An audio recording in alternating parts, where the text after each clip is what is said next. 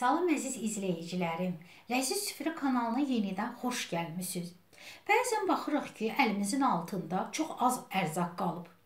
Fikirləşirik ki, bundan nə bişirə bilərik? Heç narahat olmayın. Hər bir vəziyyətdən çıxış yolu var. Kartoşkanı körkanın iri gözündən keçirdirik. Kökü isə narın gözdən keçirdirik. Körkadan keçirilmiş kartofların suyunu süzürük. Ona görə mən süzgəcə əlavə edirəm və suylarını sıxacağam.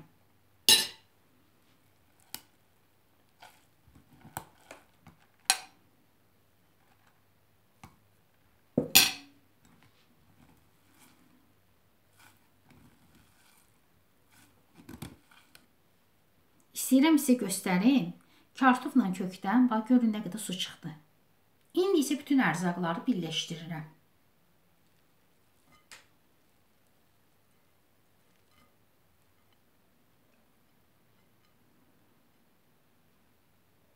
Ərzaqların üzərinə duz,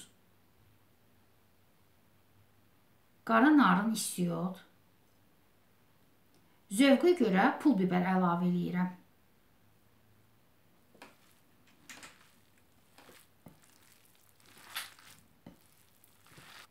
Hazırladığımız ətdən kotletləri hazırlayırıq.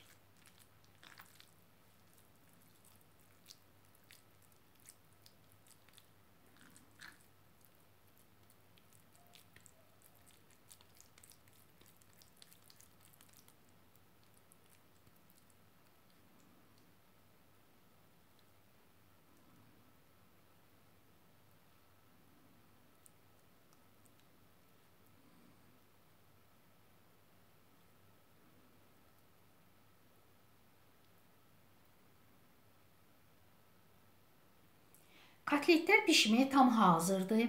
Gördüyünüz kimi eyni boyda, eyni ölçüdə 10 ədəd kotlet alındı.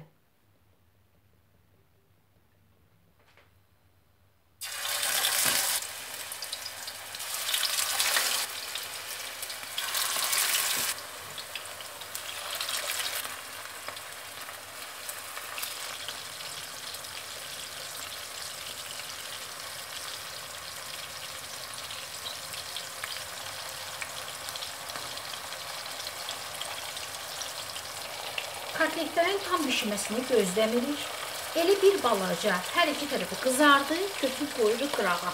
Kotlet pişirdiyim yağı indi mən süzürəm. Niyə məsrəf olsun? Həm də kotletin bütün dadı elə bu yağı çıxıb. 1 və yaxud da 2 ədəd soğanı doğrayırıq.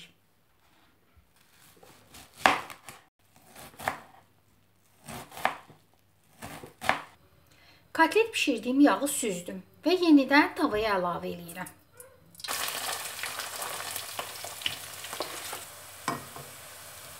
İndi isə xörəyimizin sosunu hazırlayırıq.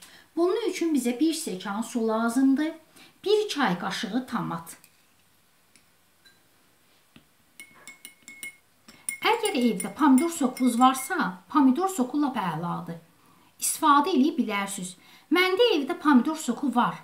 Sadəcə fikirləşdim ki, bəlkə elə əzizim ola bilər ki, onun evində əlinin altında soku ola bilməsin. Ona görə də mən tomatdan hazırladım ki, bax belə də eləmək olar. Gördüyünüz kimi soğanlar qızılı rəngi çalır. Hazırladığımız sosu əlavə edirik soğanın üzərinə.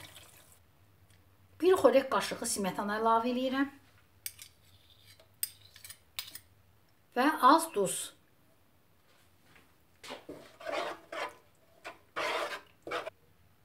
Və kotletləri sosun içinə qoyuruq.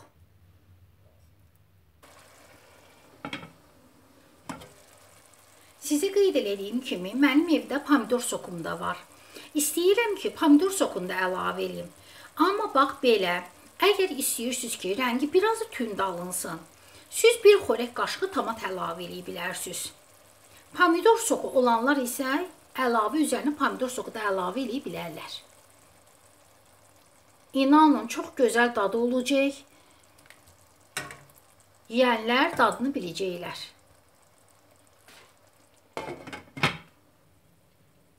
Xörəyimizə nəzarət edirik. Kotletlərimiz tam hazırdır. Sosun suyu da az çəkilib. Çox çəkilməsini gözləmirik, çünki elə bunun dadı sozundadır. Üzərinə şüyd əlavə edirəm və pekin altını söndürürəm. Nəhayət ki, xörəyimiz hazır oldu. Görürsünüz, əlimizin altında olan az ərzaqla çox gözəl, yaraşıqlı, çox doyumlu, dadlı bir yemək ortaya çıxarmış olduq.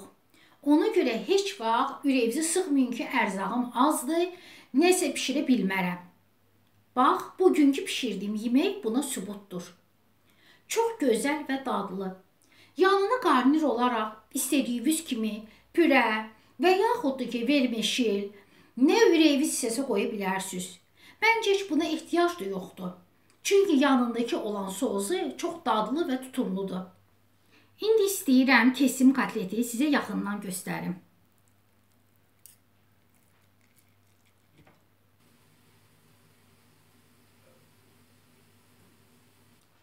Əzizlərim mənim, əgər bəyəndinizsə like verin, abunə olmanızı gözləyirəm. Sağ olun, sağlıqla qalın. Yeni videolarda görüşənə qədər.